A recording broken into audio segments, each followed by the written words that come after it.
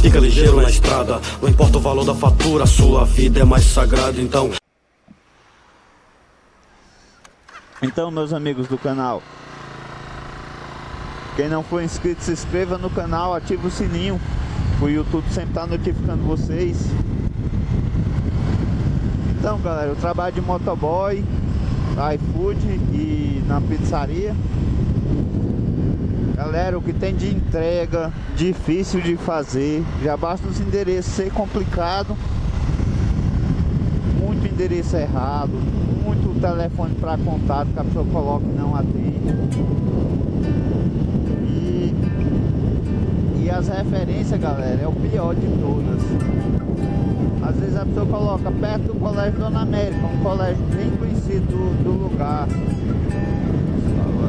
É apenas no mesmo bairro que tem a escola, mas a distância para o colégio é imensa, galera. 10 ruas, 1 quilômetro para frente. Tem um hipermercado aqui na cidade, um atacadão. Às vezes coloca atrás do atacadão. O atrás é 2 quilômetros para frente. Gente, referência é a segunda rua, a esquerda, a terceira rua, não esse horror de distância, mas é confundir a gente, galera. E o que mais tem mesmo é Bar do Seu Zé, Bar do Ceará. A gente conhece endereço, galera, eu não conheço todos os bares da cidade não, particularmente eu nem bebo, entendeu?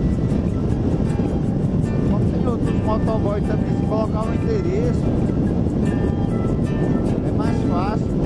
Aí colocar a referência, próximo tem um bar de tal, mas coloca o endereço certinho. Às vezes a pessoa conhece o bar, às vezes não. O endereço todo mundo tem que conhecer, o que trabalha, né, nessa função de motoboy, entendeu?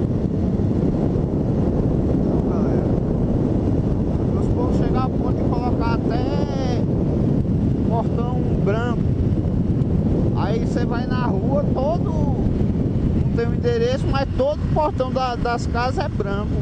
É a caixa d'água de Brasília e não tem o nome da casa. Toda casa quase tem a caixa d'água, bendita caixa d'água daquele modelo lá que tá coisado. Aí é difícil. Outra coisa, galera, o motoboy ganha por taxa de entrega. Você não sabe o quanto é ruim o seu pedido, você sabe o quanto é ruim seu pedido chegar atrasado, você não gosta, né? Mas os clientes têm que adiantar nosso serviço, porque deixa para pegar o dinheiro, o cartão, depois que nós já tá na casa. Aí atrasa o pedido seguinte. Aí vai procurar o cartão, não sabe nem onde o cartão tá, demora 10 pedidos, às vezes a gente sai com 4 entregas, o último nem quer mais, por causa que os outros tudo atrasou a gente. Eu acho que tem ideia errada do boy, acho que o boy tá usando droga, bebendo, fazendo besteira na rua, mas não é não. Às vezes o povo demora demais para sair. Não assim, né?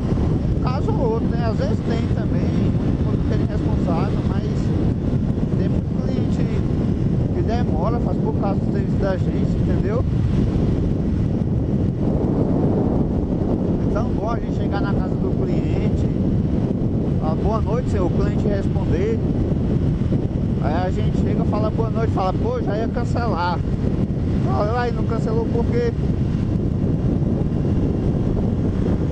Não, eu vou ficar. Nada não, eu falo, você que sabe, quiser cancelar, quiser ficar, quiser jogar fora, você que sabe, o pedido é seu. Se eu tiver de mau humor, né? Se tiver de boa, não falo isso não, mas fala boa noite, chega na chuva.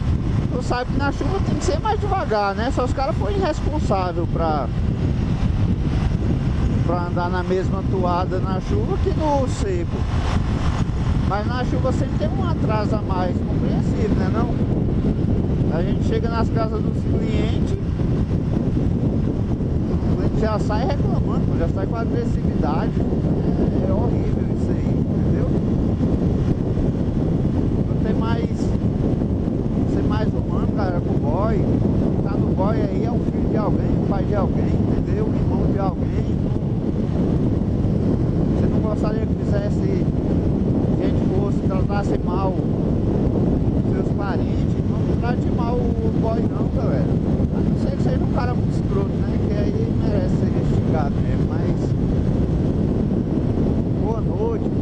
boa tarde, não é obrigado a ser amigo do boy. Só não é obrigado a dar gorjeta, só cumprimenta, pô, responde. Deixa o cara no vácuo é sem graça demais, velho. Pede manga, pede jatobata, isso não é referência nem nunca foi, galera. Agora tem consciência, facilita o trabalho aí da gente. Vou passear hoje pegando a BR-020.